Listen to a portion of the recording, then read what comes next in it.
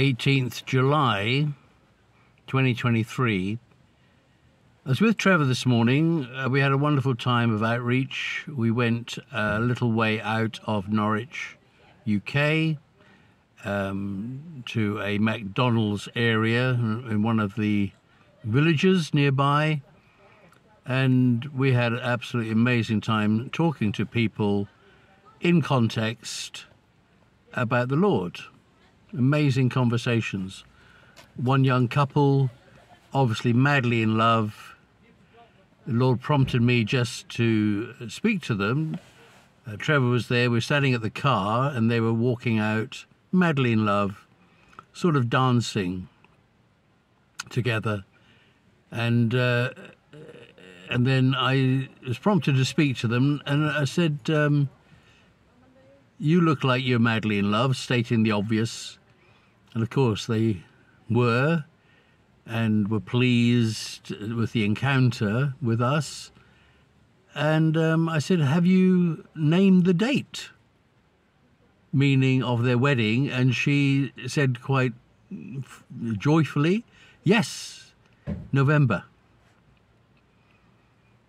Madly in love, suited for each other. And then, of course, I spoke to her about the Lord, and we had a conversation, and I gave them some things to think about and on cards, and off they went. Madly in love. Seeds were sown. So this evening, it's early evening here, the light is failing, so I've got this light on in the car now. Excuse me. So this afternoon I've been thinking, reviewing today, praying through all the encounters we had, and I might touch on it a bit later this evening, but keeping it general, for the sake of anonymity of various people we met who opened up and spoke to us about things in their life where they are. The thought I had today is about this spirit of this age that we know as woke. And we used to call it PC, meaning politically correct.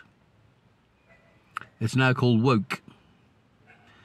And if you like, that is like a utopian spirit for a perfect society where everything is perfect. And a PC, a politically correct, woke character is like, I'm calling it a PCC woke person, like they are a policeman, police constable. And the PCC woke character is like a legalistic person who wants things to be perfect according to their way of thinking, their mindset of perfection. What is perfection?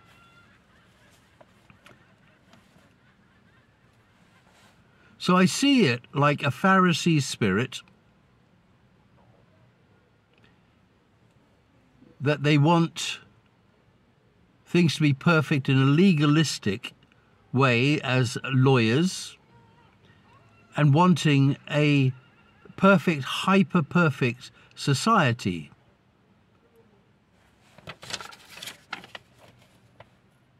And it's all laws, but no Lord. No Lord Jesus Christ. Just all laws, legalistic laws, but no Jesus. And they want everything to be perfectly perfect, which is perfectionism, which is just another form of religion, an ism, a perfectionism, but no grace, no mercy, no compassion. And of course, everything against the law of perfectionism, wokeism, is sin. But they don't call it sin. They just call it wrong. And when you understand the spirit of the Pharisee can come upon any one of us, because it is a spirit, it's a legalistic religious spirit, but it is not God, it's not the Holy Spirit, it's not Jesus. And they can even use Scripture to reinforce their perfect ways of running their perfect society according to their wokeism. And isms, all of the isms, is just a form of religion. Religionism is an ism, of course. And every religion has its laws, its precepts, its statutes, its parameters. It's a box that keeps their people in to their way of thinking, and of course it keeps people out of their way of thinking. Wokeism, politically correct, quotes, Christianity in a form of wokeism. And by now we can see really that every franchise of the world, like McDonald's and all these global franchises, they are a type where everybody agrees with the parameters of that global company called McDonald's.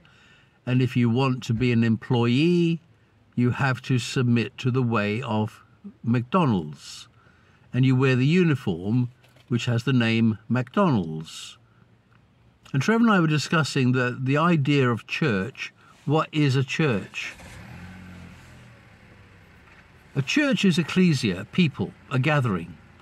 And of course we know by now what Jesus defined as church as where 2 or 3 are gathered, I am with you, says the Lord.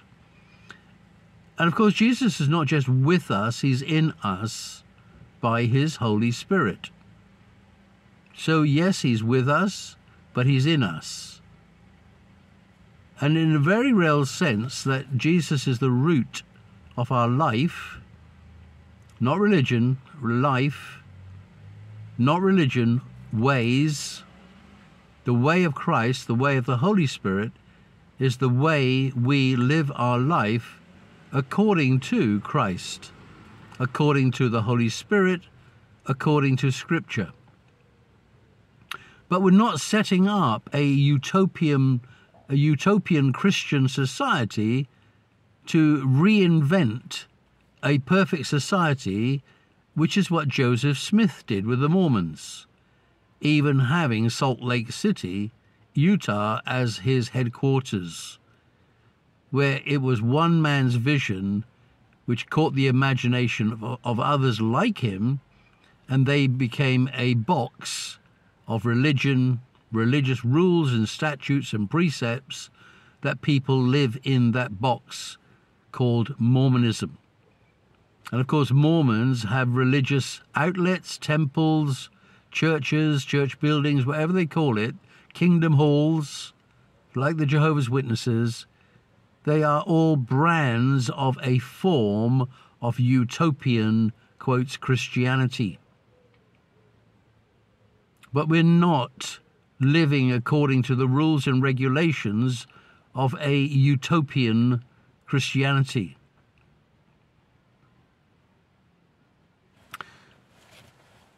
So I just want to talk about the recovery group called the AA, the Alcohol Anonymous Fellowship, AAF, the Alcohol Anonymous Fellowship. And here we have another type of, let's call it Christianity, in quotes. They believe in a higher power. They call that higher power God, G-O-D, with a capital G. And in their parameters, rules, statutes, precepts, they say that this God, G-O-D, with a big G, is the God of your understanding. You came to believe in the God of your understanding. And that is the general belief of every AA fellowship member.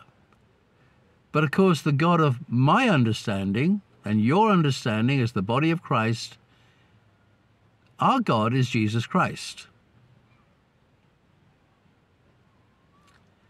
Jesus, the only begotten Son, came from the Father, and we understand him by the Holy Spirit, by Scripture, by the Holy Spirit, in agreement with God himself.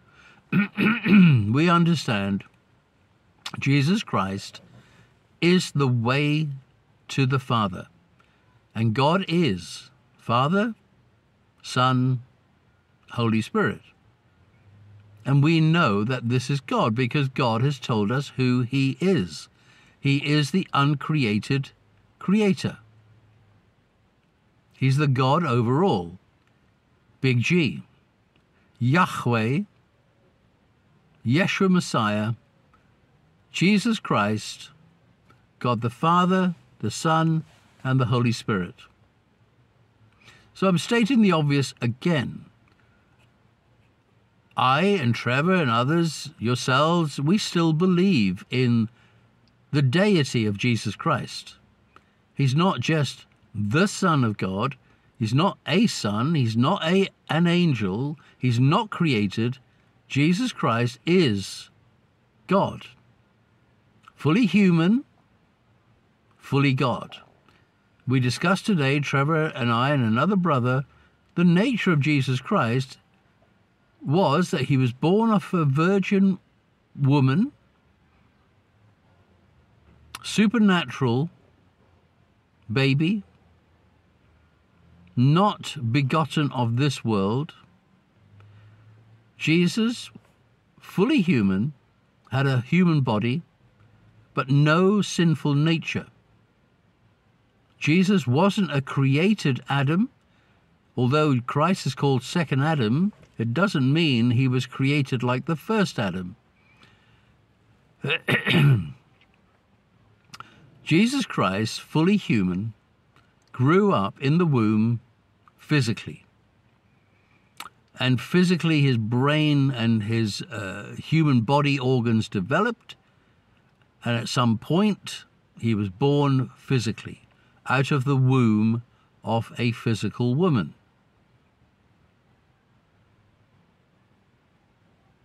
He grew up, he was taught to speak. He was taught to understand the words and what they meant in the usual way parents teach their children. And of course, Jesus went through the school in the synagogue, and he was taught by rabbis, teachers, how to read, write, learn about scriptures, and understand what life is according to the Torah, the Jewish books of teaching, the Psalms and the prophets. And Jesus grew up. Jesus had a physical body. He had a soul within the body. He had a soul, mind, emotions, and will, thinking, feelings, and actions.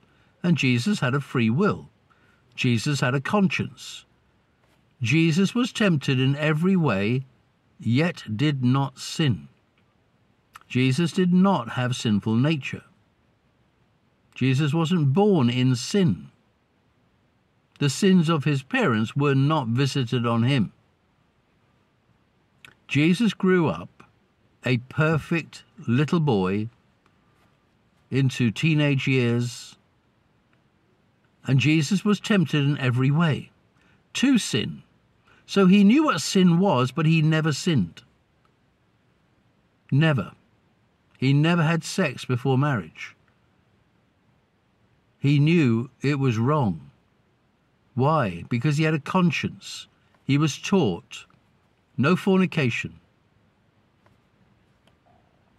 Sex is for marriage. And of course, Jesus at 12 years old was too young to marry. He knew he was the Father's son in the Father's house, and he was searching the teachers of law with questions and giving them answers, and they were amazed at this young man. So Jesus was fully human. He had a soul, but his spirit was God. within himself. Now here's the mystery, because Jesus is the Son. But the Son is the same as the Father and the Holy Spirit, because God is one. The different nature of God, yes, God is Father, God is Son, God is the Holy Spirit. And if you start to define who God is, you'll see that God is the light, the truth, the way. God is. God is the teacher. He instructs, he guides, he counsels. He's the Saviour. He's the deliverer. He's the rescuer. All these terms we apply to God. He's the living word, the living truth, the living bread, the living water. And God has put his Spirit in us if we're born again. When you're born again, you receive God on the inside. So let's just close. I don't want to make this too long. Let's close by talking about the AA Fellowship. The AA Fellowship, Alcohol Anonymous Fellowship, it's a type of church with God as the head of the church. The highest power over the AA Fellowship is God. But we know God to be Jesus Christ and the Holy Spirit and the Father. And I have been to AA meetings. Jesus set me free from the need of the stuff I was addicted to 39 years ago. And the process of cleaning me out on the inside, spirit, soul, and body on the inside, the Holy Spirit is transforming me on the inside, renewing my mind on the inside, conforming me to the likeness of Christ on the inside, cleaning me out, cleansing me by the blood of the Lamb on the inside.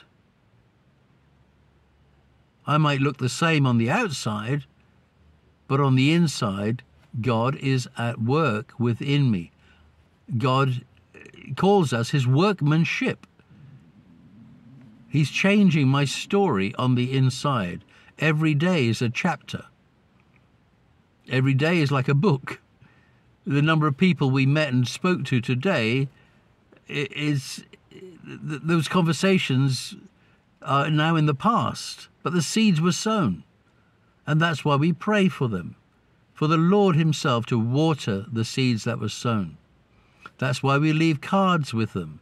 And yes, we leave the sinner's prayer with them, for them to look at these words.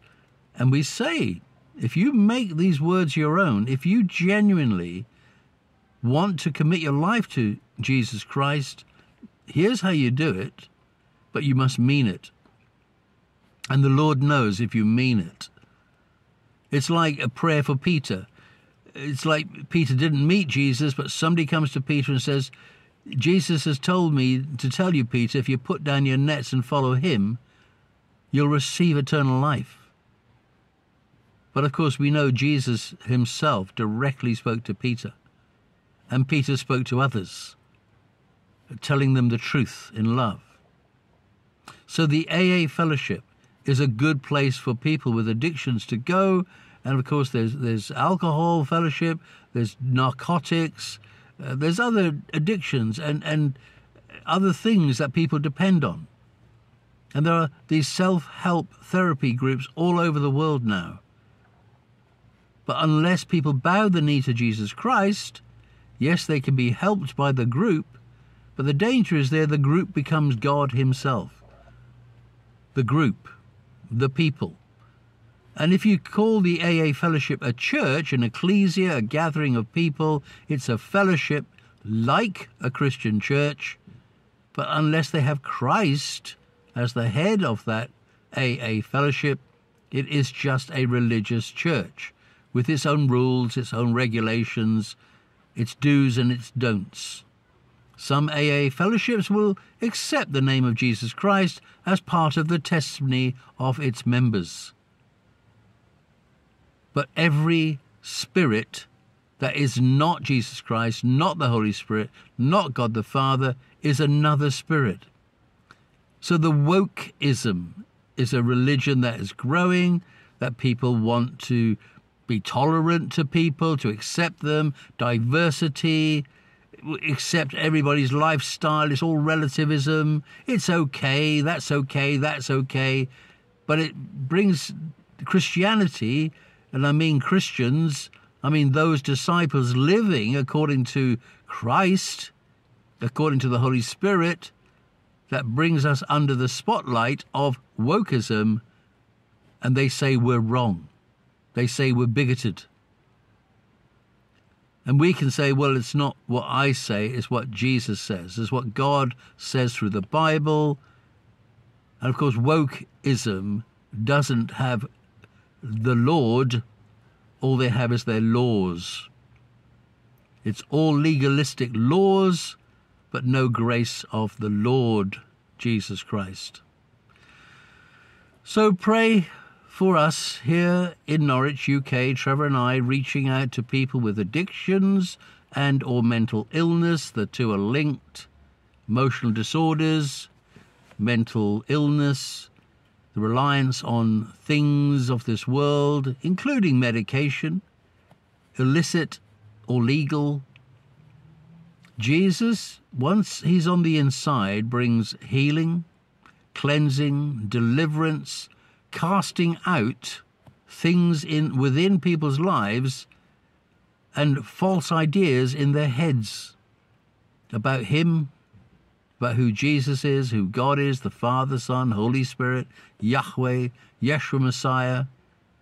The Holy Spirit on the inside is working within us, changing us, transforming us, conforming us into the likeness of Christ, helping us. The Holy Spirit is the helper, and then he uses us to help others. As Jesus has set you free, he gives you the power and authority in his name, in the Holy Spirit, to bring freedom to others.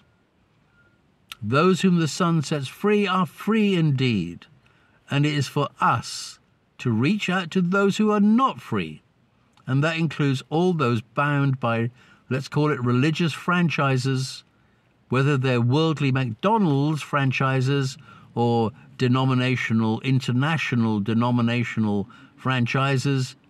There's no difference. You run your franchise according to the pattern of this world. You can be woke about it. You can be legalistic about it. And it becomes members only, customers only, members only, staff and customers. And it doesn't matter what you call it, your franchise, it is what it is. But the body of Christ is not an it. The body of Christ is Christ's body of obedient disciples, ambassadors, who are waiting for Christ's return, yes, but we are obeying the Holy Spirit to reach out and tell the truth in love to whosoever we meet, encouraging them prophetically, encouragement in prophecy. Don't have to say the Lord is saying. We just give them the truth in love, encouragement. That opens up the door for the Holy Spirit, for Jesus, for people to realize there is a God who loves them. So pray for Trevor and I, and pray for all those we met today. And we know that the Lord will add water and growth to the seeds, because that's what he says he does.